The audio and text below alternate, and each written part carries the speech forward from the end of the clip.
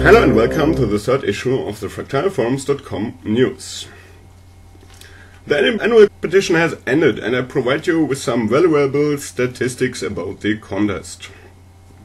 The entry count reached an all-time high of 199 entries to vote for. The number of entries are developing quite well compared to 175 in 2011 and 130 in 2010, with just 50 entries in the first competition 2008. This year 69 contestants competed for their winning image printed on a coffee cup, which is a reasonable amount compared to 57 in 2011 and 42 contestants in 2010. A low point was reached in 2009, where just 15 people competed for the coffee cup.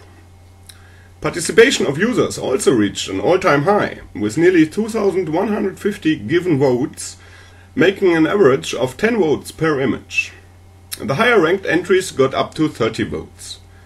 And finally, the average rating increases, with an average rating of 3.5 this year, indicating a good overall quality of the entries. So, take your time and review them if you haven't done it already. Today we have a special guest, the entity in its physical form, who is going to announce his own show with a commentary of the competition 2012 and proclamation of the winners. And I make space for the entity. Please come over. And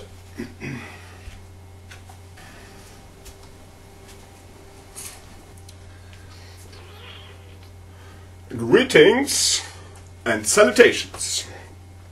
I'm happy to be invited by you, Christian, and I'm here to show you my nice world of fractals to explore. And as you all know, and Christian just told, the competition is over and I've prepared a nice show dedicated for the announcement of the winners, and I will just tease it now.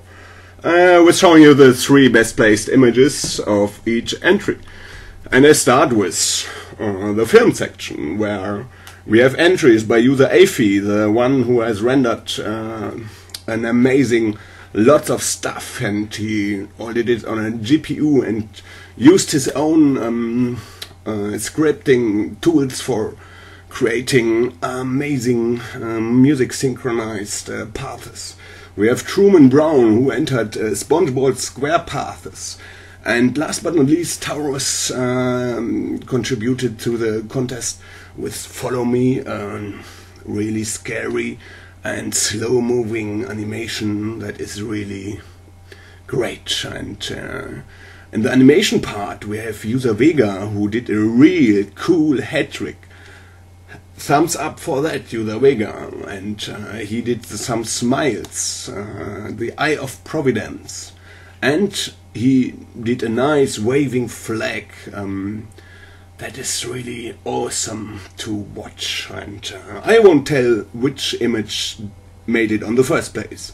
Please watch my own show. I will prepare the next few hours for you. And we have the Wild Style competition, where Caligula with his melancholy towers created a really melancholy situation and atmosphere that really made something with me, and I was so melancholy when watching the image, and oh my god. And user Kraftwerk, the well-known Swedish artist, created Aztec City after the rain, and I really searched my umbrella when watching that image. And Laugonerps from Romania, I believe, made a nice advertisement for the Infinity set, a nice spark and spoon and knife that is, yes, it looks like a nice setup to eat with. And I just went to the kitchen and tried to find something to eat, and it was amazing. And thank you for letting me in your show, Christian. It was a pleasure to announce my own show, and that's it. See you in my show. Yeah.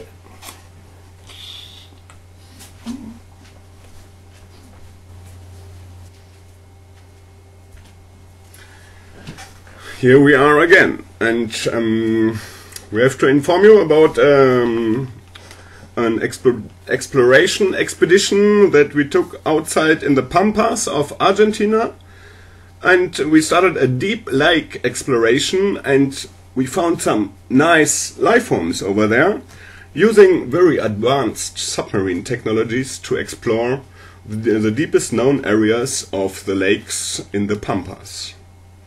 And we found some new life forms that we want to share with you. We have this jellyfish swimming in front of our lenses, and we have as well this, I don't know what is it, and additionally we have seen this thing.